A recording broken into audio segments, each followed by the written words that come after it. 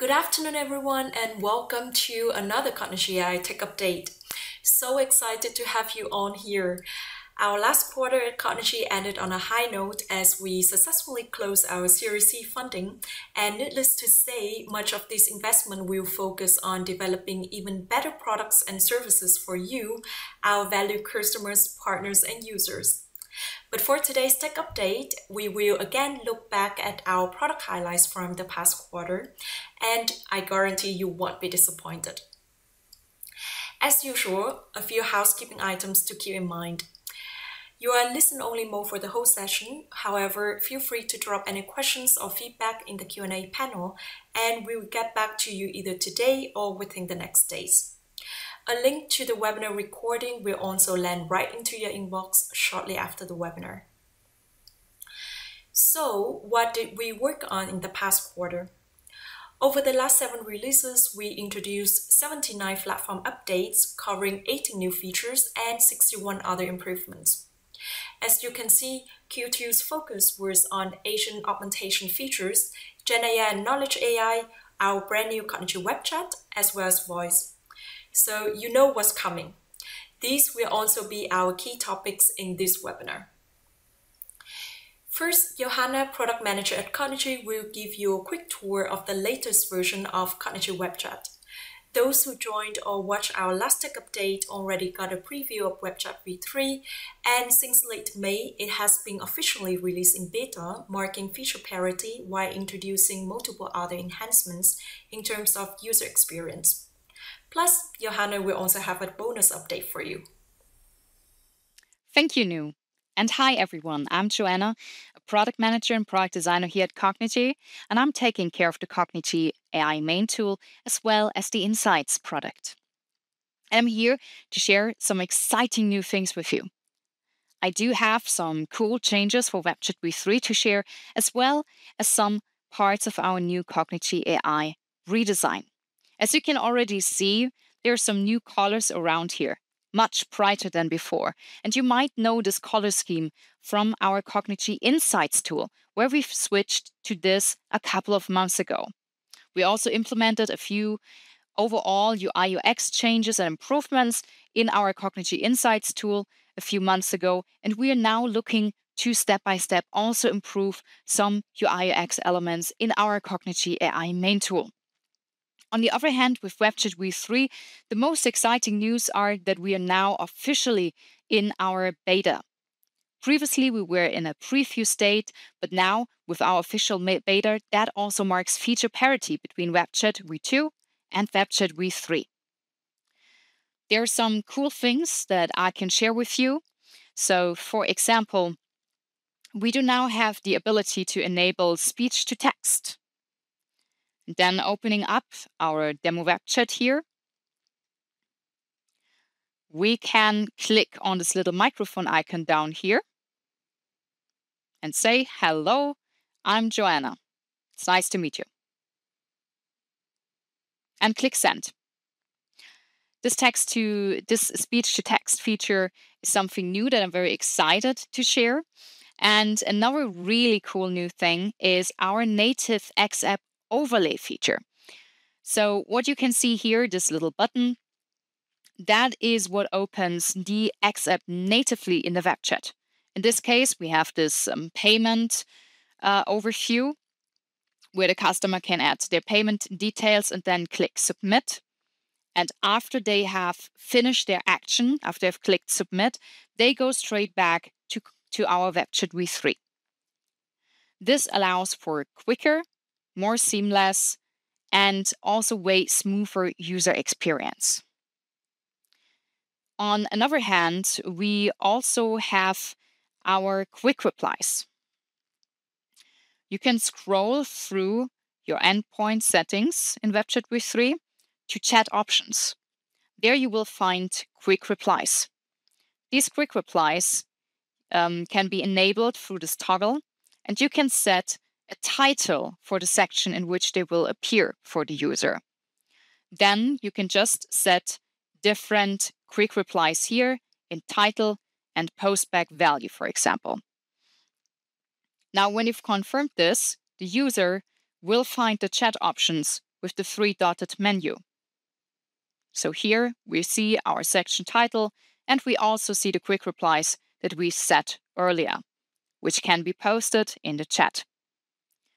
On another hand, we now have the teaser messages available. So again, when you scroll through the endpoint settings, you will come across the teaser messages here. You can set a text for it, and you can also decide whether it will be shown in the chat and even serve as a conversation starter, for example. Now, this is what it will look like. When we open up our web chat, it will show up as a little message next to the speech bubble here.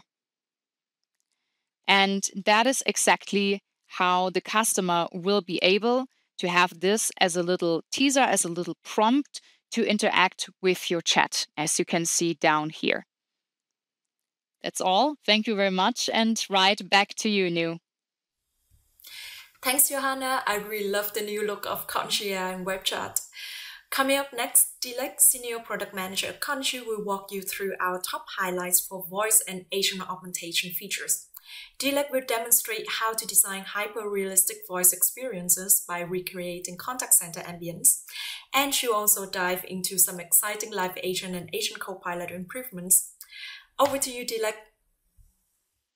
Thanks, Nu. Hi, everyone. I'm Dilek, Product Manager for Voice Gateway, Live Agent, Agent Copilot, and the integration to contact centers. Let's directly dive into Voice Gateway. As discussed last quarter, our vision for voice AI agents is to facilitate a human-like experience. And to support this vision, we have introduced two new features: Atmosphere Sounds and Silence Overlay. Both features are valid for the entire session, and both of them are configured through the Set Session Config node. Let's begin with the Atmosphere Sounds. This feature allows you to enhance the conversational experience by incorporating background sounds such as an office ambience to simulate real-life scenarios. It's basically as if your AI agent is sitting in a contact center. Within the Atmosphere Sound section, in the Set Session Config node, you have three options: play, silence, and remove. So you start playing the sounds, pause the sounds, or stop the sound. When selecting play, you can add the URL to your MP3 file. If the file is actually shorter than the call duration, you can enable the loop toggle to repeat the audio. Additionally, you can also adjust the volume of your MP3 file to ensure it's audible without overpowering the AI agent output. Let's quickly listen to it. Welcome to Cognigy. What is your customer number? ABC123.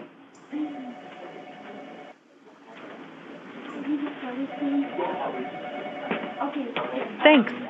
I have found your account. Now, let's move on to the silence overlay. This feature, as the name already spoils, fills silent latency with sounds like natural keyboard clicks, basically signaling AI activity.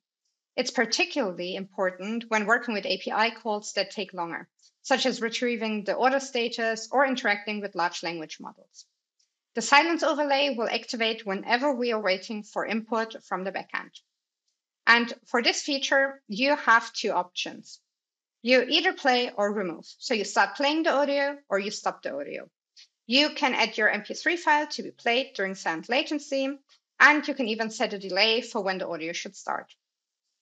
To simulate the silent latency, I have added a sleep node into my flow, so we can have a bit of silence where we would be waiting for the backend to interact back.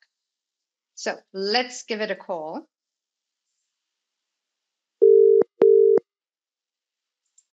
Welcome to Cognigy. What is your customer number? ABC123.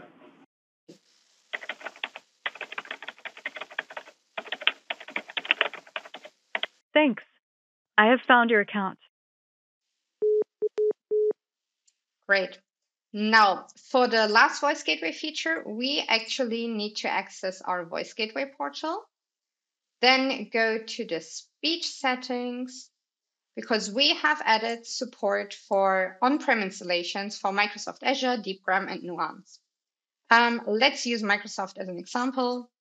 You now have two different options to choose from: the basic configuration of hosted Azure services or the on-prem version with your own Azure Docker container. For the on-prem version, you need to add your container URL for text-to-speech, speech-to-text, and if required, your subscription key. Now, let's also have a look into Live Agent and explore our latest improvements.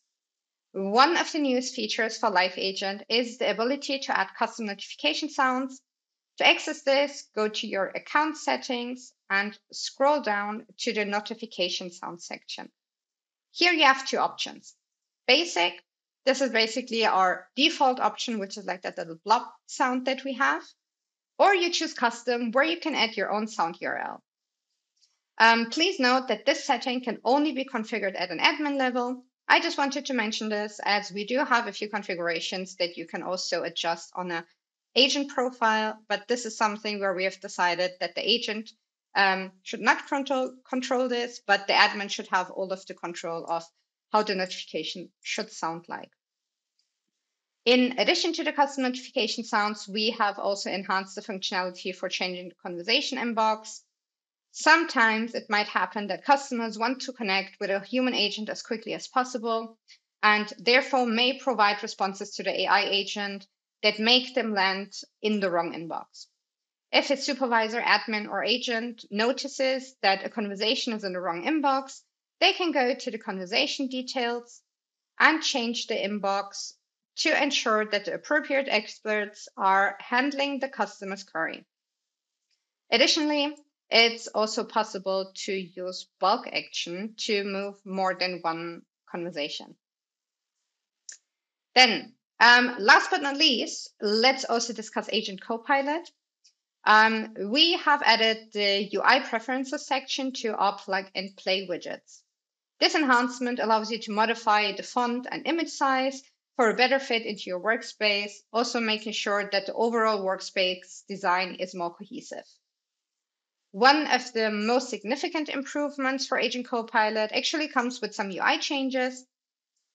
By navigating to our endpoint settings and selecting a handover provider, in this case, let's go for Live Agent, and then going to our Copilot section, you will notice a simplified UI. For Live Agent, you can now select between two Copilot types. We have Workspace and Whisper. If you choose Whisper, you must also select a flow for it. And if you choose Workspace, you can select your Copilot flow and only if desired, a Copilot config. Because one major change that we've made is that the Copilot config, which was previously needed to be created via API, is no longer mandatory. So if you want to have a default workspace grid layout, you can still create a Copilot config via API and select that in your endpoint.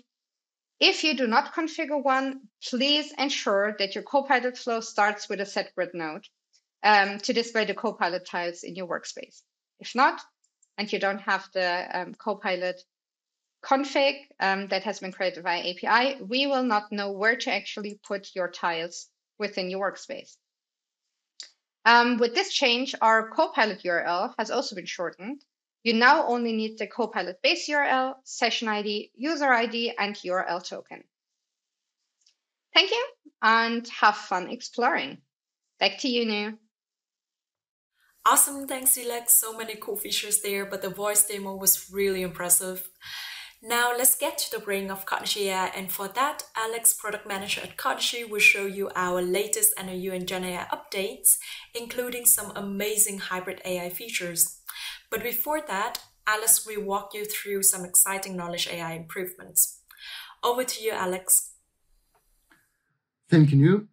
Hello, everyone. My name is Alex. I'm going to tell you about the knowledge AI and generative AI improvements that we have released this quarter. Let's start with knowledge AI. As you know, knowledge AI allows you to easily create FAQ bots without having to create an intent model. All you have to do is upload your data to a knowledge store, add a single node in the flow, and you can have your bot up and running. When a user asks a question, Cognigy.AI finds relevant information related to this question and then uses a large language model to generate an answer. And this scheme is very clear and very easy to understand, but making it work at scale is a real challenge. And our goal with Cognigy.AI and Cognigy in general is to create a reliable and robust solution that can work at an enterprise scale and support all enterprise workflows. And in the past few months, we've invested a lot of time and brain power into increasing the availability and throughput of Cognigy.AI and eliminating limitations and various bottlenecks and adding new observability features. Let me show you. Now, if you go to the admin center on the user menu, you will find a new section and a new report called Cognigy.AI. It keeps track of the number of questions that have been answered by Cognigy.AI and shows how many chunks are in use and how many chunks are still available. A chunk is a unit of knowledge extracted from a knowledge source, and I will talk more about chunks in a minute. But the point here is that Cognigy.AI is a separate product with its own license, and we offer various packages of knowledge chunks and knowledge queries. And your license defines the limit on how much data can be ingested into Cognigy.AI. Previously, we had soft limits on the number of knowledge stores and knowledge sources that you could create, and now these limits have been removed completely.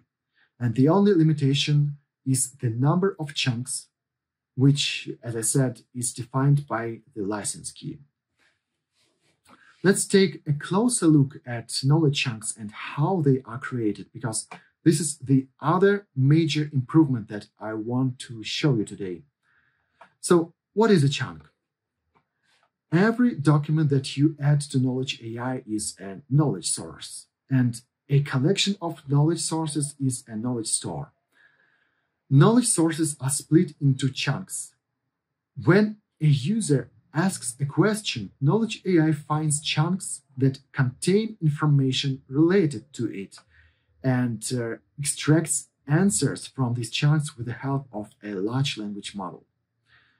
This approach ensures that the answer comes from the data that you provided and is not internal knowledge or a hallucination of the LLM. Previously, when you uploaded a document to Cognigy.AI, the chunks that it created had fixed length and didn't contain any information about the format of the text. Now we have a new advanced content extraction strategy that is used by default. It is based on OCR technologies and uses vision models to understand the layout of your document. And this allows it to split the document into logical blocks and create semantic chunks so that two chunks located next to each other don't overlap in meaning. A typical chunk now looks like this. So it starts with a heading and has one or several paragraphs of text that belong exactly to this section. And notice that we now understand the difference between section headings and normal text and automatically add the respective markdown syntax. If your document or web page contains a table, for example, it will also be parsed by OCR and saved here in markdown format. So having these new semantic chunks improves the quality of answers on two levels. First, we improve the accuracy of chunk search because it is easier to find chunks that contain information related to the user's question. And when generating the answer with the large language model, this new chunk structure and the markdown format help the LLM to generate better answers. In addition to that, for PDF documents, the new parser also automatically adds page numbers to chunk metadata. And in this example, the chunk begins and ends on page 2 of this document. The advanced content parser is available in all environments that are managed by Cognigy. And in our documentation, you can find instructions on how to enable it for on-premises installations. To use it, you need to select File Advanced in the drop-down menu when adding a new knowledge source. And in addition to PDF text and Microsoft Word documents, we have added support for PowerPoint files. That's it for Knowledge AI. Let's move on and talk about natural language understanding and generative AI. NLU. NLU is the core piece of the Cognigy platform. We have a state-of-the-art engine with very advanced intent recognition, slot detection, and entity extraction capabilities, and it supports over 100 languages. But at the same time, we now live in a world of large language models that excel at language tasks. But to use them, you have to rely on external providers. For NLU tasks, we're interested in a specific type of models called sentence embedding models. And the best language model today comes from OpenAI. It is called Text Embedding 3 Large. This model is now natively integrated into the Cognigy NLU, and you can choose between local models built by Cognigy and external embedded models that can be hosted by OpenAI or Azure OpenAI. When talking about language understanding, there's always a trade-off between latency, accuracy, and cost. And Cognigy models hit a sweet spot. They are high quality, provide instant intent recognition, and you don't have to pay for them. The large model from OpenAI incurs network latency and requires payment for every user input. So when would you want to use that? Remember how you train the NLU. To train the NLU, you need to create an intent model and add example sentences for each intent. And we provide many advanced tools to help you generate sentences, identify overlapping intents, define thresholds that control the behavior of the NLU, and many others. And the complexity of the setup process grows with the size of your project and the size of your intent model. For example, if your chatbot needs to work with hundreds of intents and dozens of languages, setting it up can take considerable time. And this is where the Text Embedding 3 Large model can make a real difference. It just allows you to achieve the desired level of intent recognition accuracy faster, make fewer iterations. It's just that the model is so good that it doesn't require much fine-tuning of various parameters of the Cognigy NLU. So to use it, simply go to the project settings, navigate to NLU settings, and change the embedded model provider from Cognigy to Text Embedding 3 Large, which you need to configure in LLM settings. Changing the embedded model invalidates the current intent model and requires retraining all flows. Once you do this, you will typically see higher quality scores for your intents and fewer overlaps with other intents. However, remember that this comes at the cost of latency and the expense of using external models. Now that we've started talking about the quality of intents and quality of example sentences, let's take some time to discuss how you can evaluate NLU quality in an automated way. We noticed that many customers create their own internal tools and scripts to verify that the Cognigy NLU identifies the intents that it is expected to find. The exact process varies from company to company, but the pattern that we observed looks like this. You create a data set with user utterances and the corresponding intents that you expect to see. And you have a flow with a trained NLU model. Then, to test it, you make the flow output NLU scores, deploy a REST endpoint pointing to that flow, and then write a script that processes your dataset and collects NLU results for each utterance and compares them to the expected intents. Then you identify mismatches, sentences, and intents that don't perform as expected, make changes to your intent model, and repeat the process. This approach is valid, but there are two big problems with it. First, you have to modify the flow to provide NLU scores to your testing script.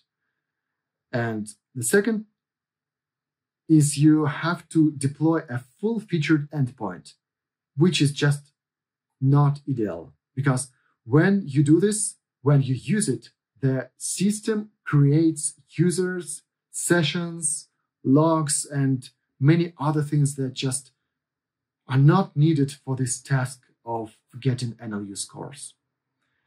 And we've simplified this process by introducing the new NLU scoring API, which has the sole function of returning NLU scores. It doesn't require any changes to your flows and doesn't create any unnecessary load on the platform. So if you're already using a similar process or only planning to automate your NLU tests but don't know where to start, this is your new starting point. Just specify the project ID, flow reference ID, and locale reference ID. You can find this in the user interface and use them in your scripts to get NLU intent scores. Now it's just much easier and more straightforward than before. All machine learning models are probabilistic in nature, and intent recognition in the Cognigy NLU is no exception.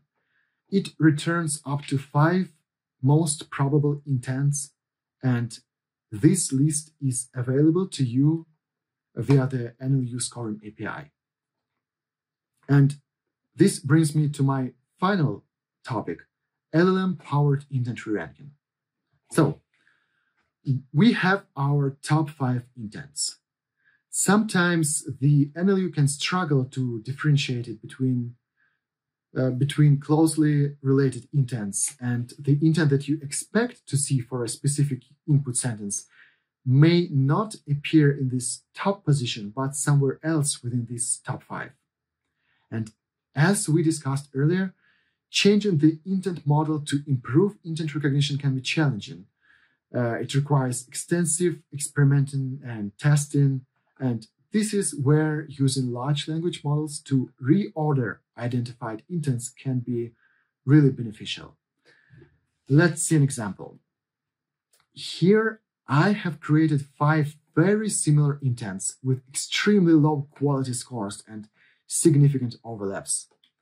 When I type in my input sentence, I want to fly to New York, the NLU identifies book flight to as the correct intent. However, let's say that the correct intent should be book flight 1. How can I achieve this? Previously, you would have to adjust the intent model and change example sentences to make it clear that I want to fly to New York belongs to book flight 1, which is my expected intent. However, in this situation, we have significant semantic overlaps among different intents, and changing example sentences for one intent can easily disrupt others. So instead of modifying example sentences and changing your entire intent model, you can now provide additional descriptions for your intents.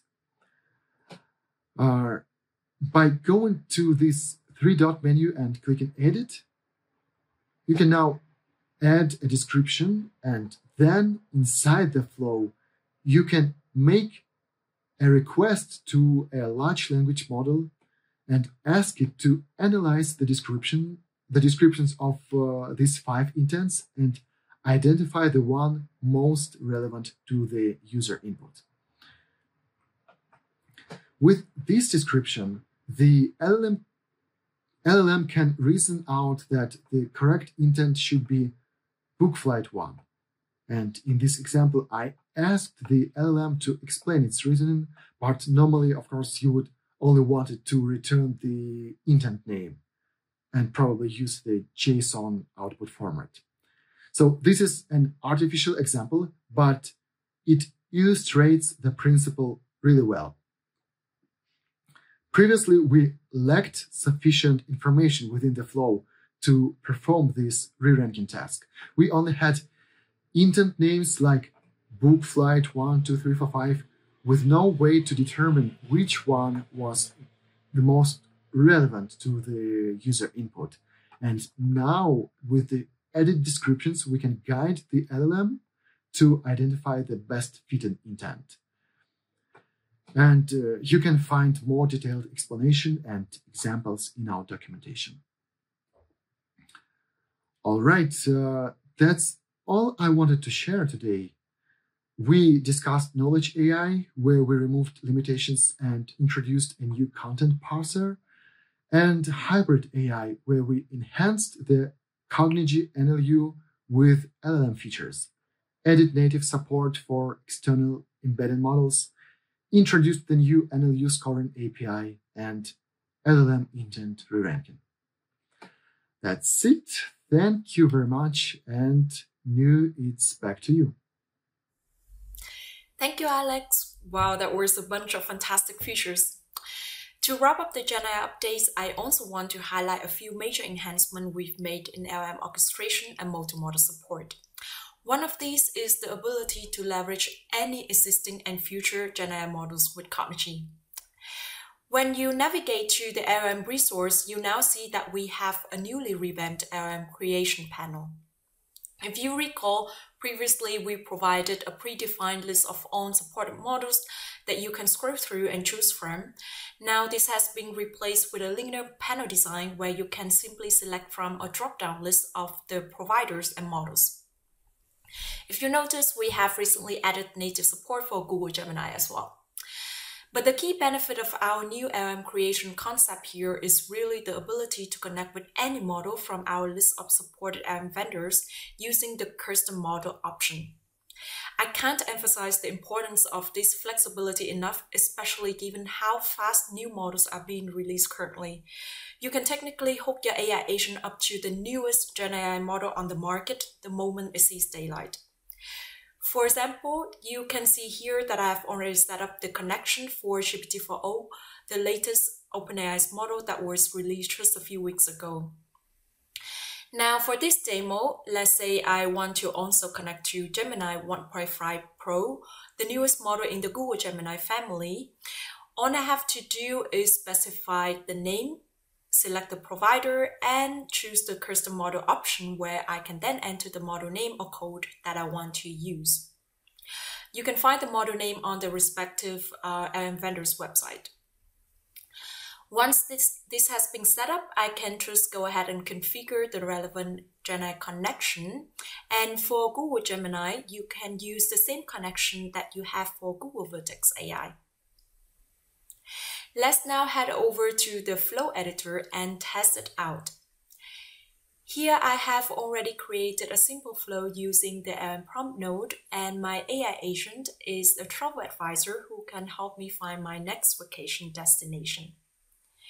Of course, I would choose the Gemini 1.5 Pro connection that I've just set up as the desired LM. And now I would go to the interaction panel and test it out. I would say, I want to experience floating markets and cruise the Mekong Delta. Where would you suggest I go? And seems like Vietnam would be my perfect destination.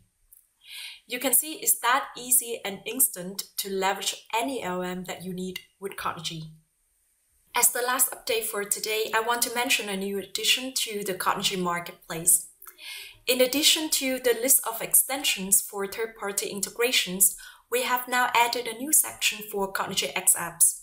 Here you can easily access code samples for multiple X apps use cases, like entering payment information, choosing a flight seat, sharing geolocation, collecting license plate number, submitting e-signature, and so on. These pre-made X app packages are meant to give you a head start when adding multimodal capabilities to your AI agent. For example, let's say I want to include a flight seat picker in my conversation flow. Instead of having to create it from scratch, I can simply copy the code sample provided here and paste it into my XApp show HTML node. Of course, you can always adapt or change the code as you wish, but for today's demo, I will just use the code as it is. Now I'm heading over to Webchat and see how it's going to look like. And as you can see here, it works out of the box without any modifications needed. In short, these XApp samples really help you fast-track their design process and more easily create multimodal experiences with Cognigy. And that concludes today's tech update. I want to say a big thank you to our product managers for showing us the wonders of Cognigy.AI platform. If you want to stay in the loop of Cognigy's product releases, I encourage you to check out our product blog, where you can find the bi-weekly release highlights and multiple other useful resources. Just a few final notes before you leave. Cognigy is hiring, so if you know someone from your network who is looking for a new opportunity, don't forget to spread the word. You can find open positions on our career page, and I can really testify to the amazing crew that we have here at Cognigy. Finally, as always, we love to hear from you, so please share your thoughts about the Tech Update series in the survey that launches right after the webinar ends. And that's it for today. Thank you everyone, and we look forward to seeing you next time.